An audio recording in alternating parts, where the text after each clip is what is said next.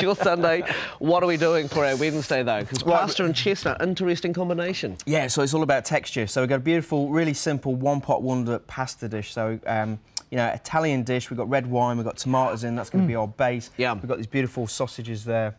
You know, usual suspects. And then we've got these water chestnuts as well. So these are great, and these are going to give us some great texture and crunch on there. It's really good. Try one if you want. You reckon? Okay, yeah, cool. It's good. Okay. See that crunch, you know? Yeah, actually, yeah. So just really liven up the pasta dish. You did cook them, though. They're cooked, they're ready to go. Like oh, good. Okay, cool. Yum. Really interesting combination. We're going to suss this out very soon. Looking forward to finding out the full recipe later in the show. Well, it is great to have you with us in the Becco kitchen for a delicious pasta dish today, Mark. And we are using chestnuts, not an option apart from Christmas when you roast them, that people use a lot, but they're underutilised. Mel was saying this before as well. Well, yeah, no, they're definitely underutilised, and there's obviously two different types. So you've got the classic chestnuts. Yes. You know, from the trees, but you've got to roast them, you've got to cook them, because we were talking about that before. You thought I poisoned you, didn't you? Yeah, well, you know, you can't eat them raw. So what sort of these chestnuts? So these are water chestnuts. Okay. So ideally, get the other chestnuts for the recipe. But if not, if you can't find them, these are great. So water chestnuts, and you can get these in quite a lot of supermarkets now in the freezer. So they come ready. They're already peeled. They're already there. And as you said before, you know, really refreshing, nice crunch in there. So it's going to give us some nice texture. Okay, so we're going to get this Italian pasta underway. So. What do we need to do first? So I've just got some onions. So it's going to chop some onions, and we've got a pot on there. And as I said before, we're going to cook everything in one pot. Nice. So just chop them up.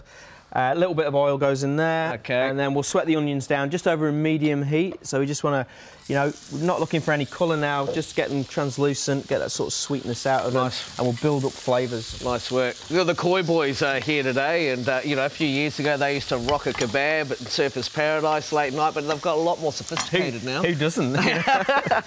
You know, I actually did a gig with them recently, and I saw their rider. It was Italian food out the back, champagne. Oh, wow. So definitely gone up in the world in kebabs in there. So they'll be looking forward to your Italian pasta today, that's for sure. Pressure's on. The pressure is on. Yeah. Got to look after our boys. OK. Right, so a little bit of garlic as well, because you can't have Italian food without lots of garlic. Can you have any food without garlic? Well, no, not really, unless you're allergic to it. Garlic and onion, stable to everything good.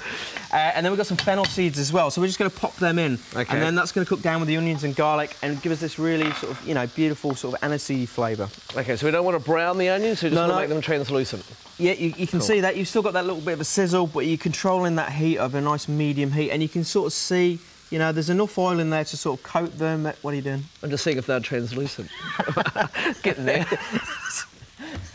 It's actually a good tip to see that. But you can, if you don't want to do that, you can just look at them in the pan. But you know, you can see them now. That, you know, they're softening, they're changing colour. You know, well, magic is happening. Oh, that fennel smells great. OK, cool. So we've got water going for the pasta. But we don't need to worry about that now. Yeah. So now we're going to get some meat in there. So we've got the sausages. OK. And as we said this before, this is a great way of doing it. I mean, you could do this with just mince, but this is a great way of, you know, getting loads of flavour and quick flavour into a pasta dish. Right, so you buy the whole sausage. Yeah, and buy the whole sausages and just scrape the meat out, and then you've got, you know, you've already got a flavoured mince, you know, so you're always on the front foot already. Right, so that just goes in there. OK, you've got to break it down as it cooks. Yeah, so I've got, so actually these are Lincolnshire sausages. Well, on the recipe they are, but we couldn't get them, so they're actually Yorkshire sausages. Oh, nice. Yeah, so the neighbour will be very happy using Yorkshire sausages. Oh, nice. Don't ask me what the difference is.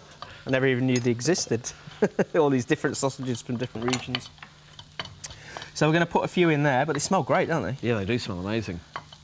And then you just want to sort of, you know, cook it down and break it up as you go in. I'll know all about sausages in a couple of days, Mark, because the Devro Sausage Awards are on tomorrow night. Oh, wow. Oh, are you judging? No, I'm emceeing the awards show.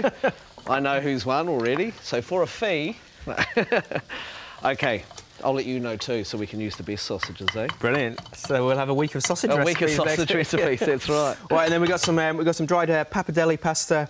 So this is a little bit, you know, it's thinner, it's fatter pasta, so it's really nice. It works really well in these sort of recipes. So boiling salted water, that goes in there, so, you know, that's not going to take too long to go. Nice. You know, after about 30 seconds, just, you know, break your pasta up so it's not all clumped together.